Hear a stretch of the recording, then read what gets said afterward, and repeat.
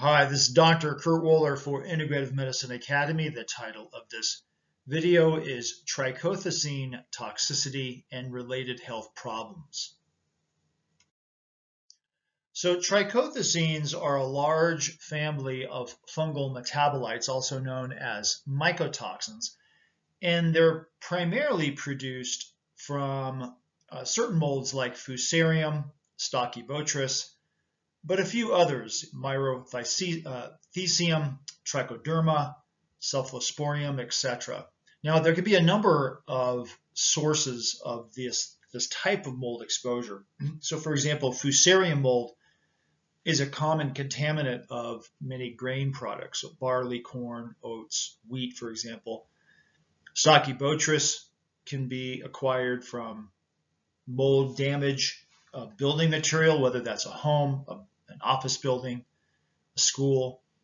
And then there are other sources, probably more rare, poisonous mushroom, for example, that produces Riordan and Virucarin mycotoxins. Now, as I mentioned before, Stachybotrys is relatively common, probably not as common as mold like Fusarium or Aspergillus, but this is the black mold that often people refer to. It can grow on high cellulose and low nitrogen materials such as fiberboard, gypsum board, for example. And it really needs a constant source of moisture, so in order for it to really thrive. Now, a number of different mycotoxins will show up. Virucarin, for example, Riordan, which are actually in a group of those respective mycotoxins. The images you see here is from the Great Plains Laboratory Mycotox profile. And they're either described as what's called macrocyclic or non-macrocyclic trichothecenes. And this distinguishing feature here of these macrocyclic trichothecenes is they have this extended interesting looking ring structure coming off of sort of a parent chemical group. Now, there is a specific trichothecene called T2, which is extremely toxic. Okay, it does not have that macrocyclic ring, so it would be considered non-macrocyclic. And there's some other interesting aspects with regards to trichothecene chemistry that is important to understand. And one of this has to do with what's called an epoxide ring. It's this triangular shape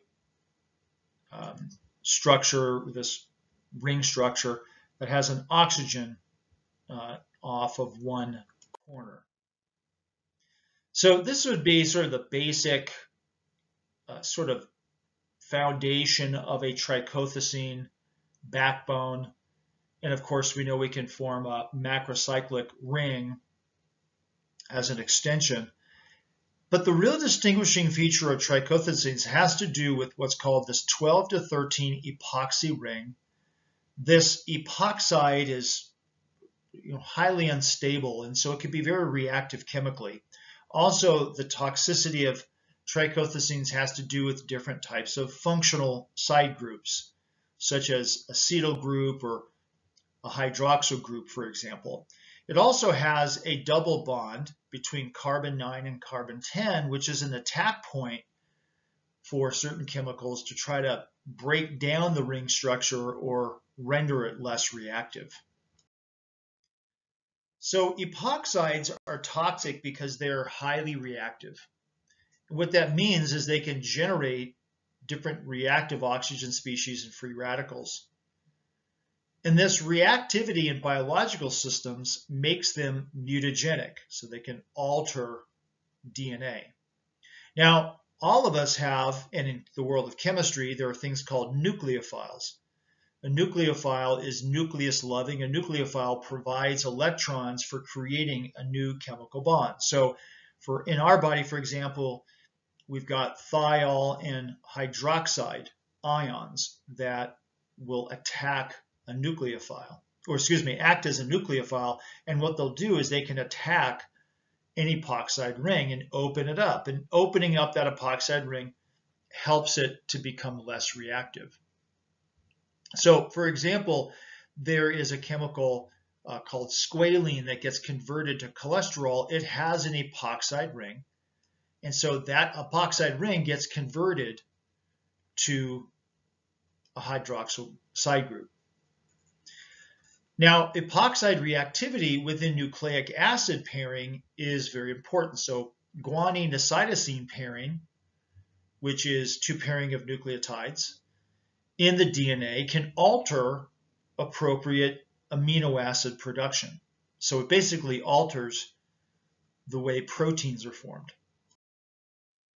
Now, T2 toxin is an extremely toxic form of a trichothecene, and it has adverse effects within the nervous system. So it can cause what's called apoptosis of the pituitary or damage astrocytes. Astrocytes are important because they help to maintain proper levels of glutamic acid in the synapse of the cell. Too much glutamate can cause overstimulation of neurons.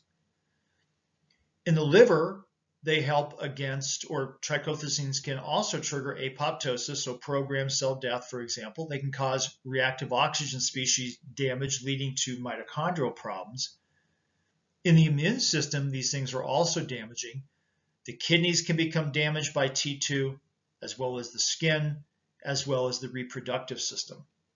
So, and you really could think of that almost of all trichothecenes, but particularly T2.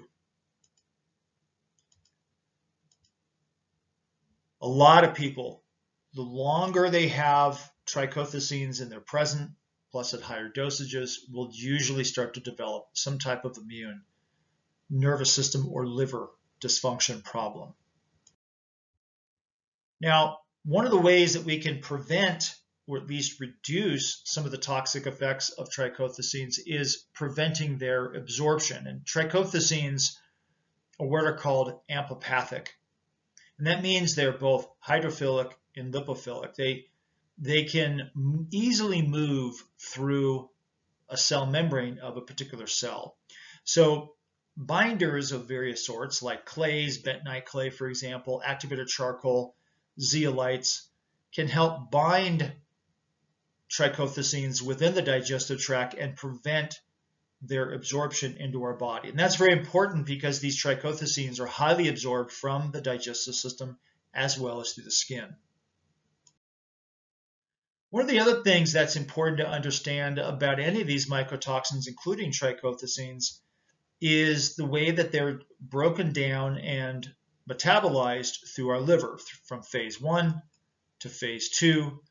We can see that oxidation reduction and hydrolysis reactions, for example, glutathione conjugation, carried about also with a wide variety of different nutrients, is critically important. And so providing our patients with good nutrition, good foundational supplementation is very important. Thiols are important, which we get from garlic, onions, cruciferous vegetables, because they also help in the conjugation or the conversion of rendering a trichothecene less toxic.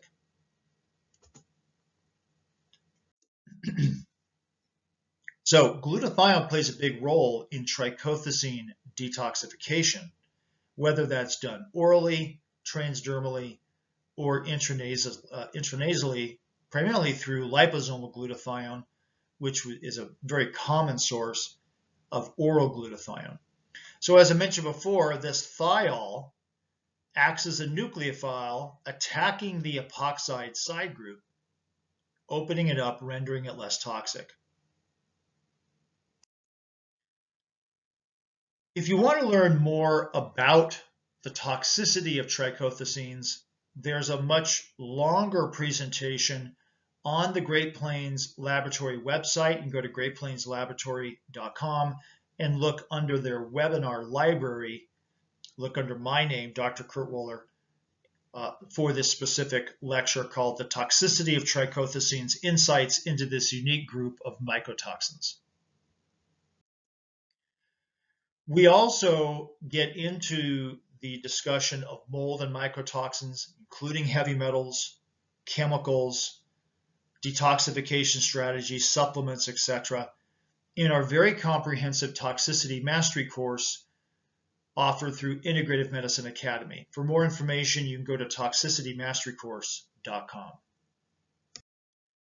If you are a healthcare practitioner, whether you're an MD, DO, naturopath, chiropractor, nutritionist, health coach, you're welcome to participate in our membership website called Functional Medicine Clinical Rounds, where you can interact with us, myself, Dr. Wooler, my partner, Dr. Trichotella, on one-on-one basis, if you like, from lab consults to clinical troubleshooting, case presentations.